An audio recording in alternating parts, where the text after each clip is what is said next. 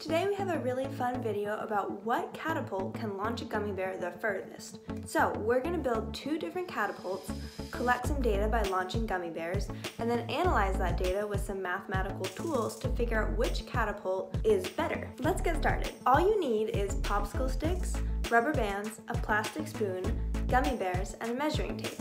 First, you want to build two different catapults. You can do this by stacking some popsicle sticks and securing them with rubber bands, and then placing that stack between two more popsicle sticks and securing one end of the rubber band to make a catapult like this.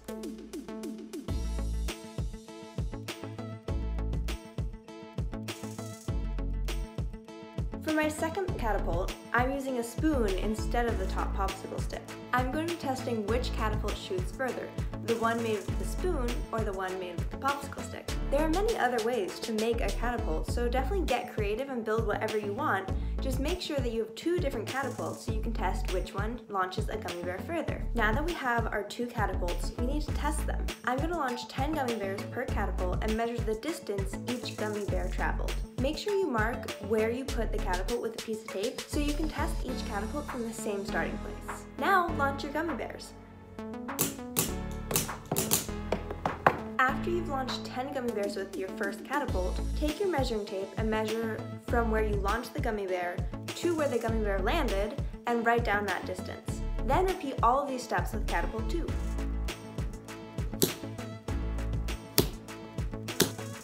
Okay, so now we have all of our data written down on a piece of paper, but it's really just a big list of numbers. Sometimes catapult 1 launched further, sometimes catapult 2 launched further. It's hard to tell which catapult was actually better overall. We need some way to organize and make sense of all of our data. Analyzing data is a type of math called statistics. Statistics is actually used all the time. Anytime people do an experiment and want to analyze the results like we're doing right now, or want to make predictions about the future, like with weather or politics, you're using statistics. So we're going to learn about a calculation called the mean or the average to help make sense of the data we just collected. You can do this all by hand, but a computer is a really helpful tool to do statistical analysis. All you need is access to a spreadsheet like with Excel or Google Sheets. If you can, log into a Google Drive account and click New.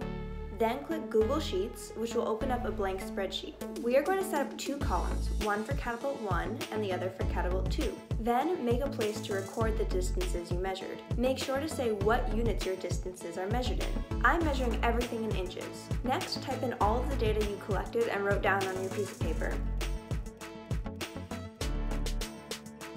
I'm adding some colors because I like the way it looks, but you can organize and decorate your spreadsheet however you want. Now that we have all of our data in our spreadsheet, we're ready to do our first statistical test. We're going to find the mean, or the average distance our catapults launched the gummy bears. The average is one way to measure the middle of our data, or how far the catapult is likely to shoot. It does not mean that the catapult will always launch a gummy bear this distance. Sometimes it'll be way shorter and sometimes it'll be way farther. But on average, if we did this experiment many times, a lot of our gummy bears would end up at the distance we're about to calculate. Mathematically, the mean looks like this.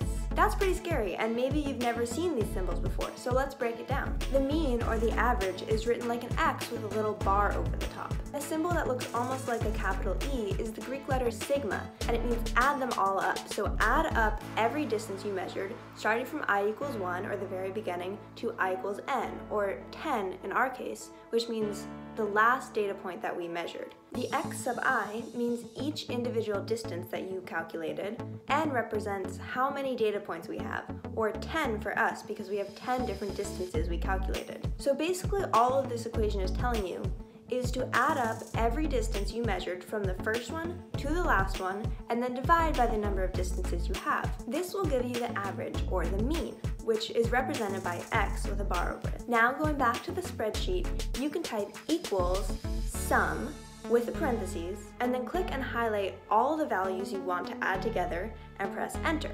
This will add them all for you. Once we have that number, we know from our equation that we need to divide by 10 to find the mean. So the mean distance that catapult 1 launches the gummy bear is 45.17 inches. Now, our computer can actually do this in just one step. So let's learn how that's done with the second catapult. Type equals average, parenthesis, and then highlight the numbers you want to find the average of, and then hit enter, and you're done. It adds them up and divides by how many there are, just like we were doing the first time, but this time it does it all in one step. Just to double check, let's use the average function on Catapult 1, which we calculated in 2 steps. You see, when I type equals average and highlight those numbers, we get the same answer that we found before. So now I know that the catapult I made out of a spoon shoots further on average than the catapult I made out of a popsicle stick because the mean distance launched is bigger. Thank you so much for watching. I hope that you make your own catapults and use what we learned about mean and statistical analysis to figure out what catapult launches gummy bears the furthest. Bye!